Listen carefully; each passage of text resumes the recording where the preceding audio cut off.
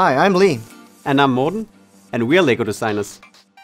In this video, we will show you how to use the basic motor code blocks when programming your models. First, connect your motor to port A and make sure your hub is connected to your device.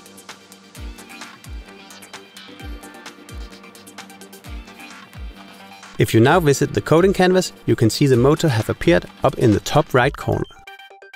This way, you can always keep track of what is connected to which port.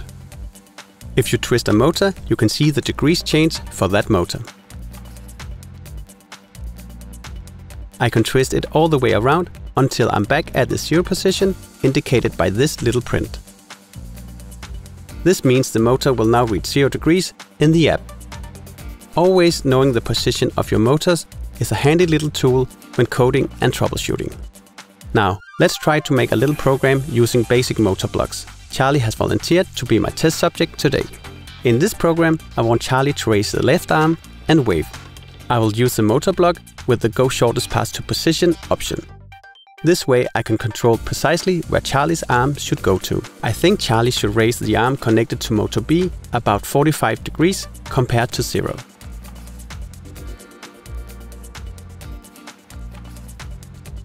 After the arm has been raised, I want to create the wave movement.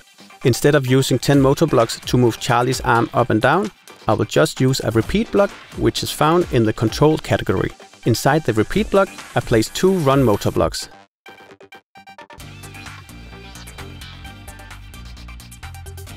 I have them go 20 degrees in either direction to create the waving motion.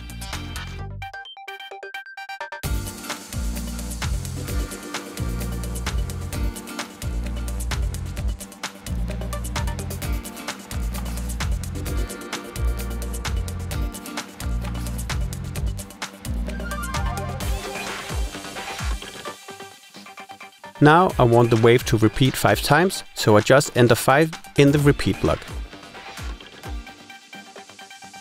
And now we are ready to go.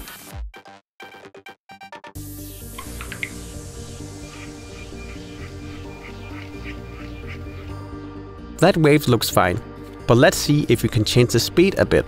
To do this, I will use the set speed block. By default, motors will run at 75% speed. But by putting this block at the top of your program, you can change that. Let's set the speed to 100% and see how it looks.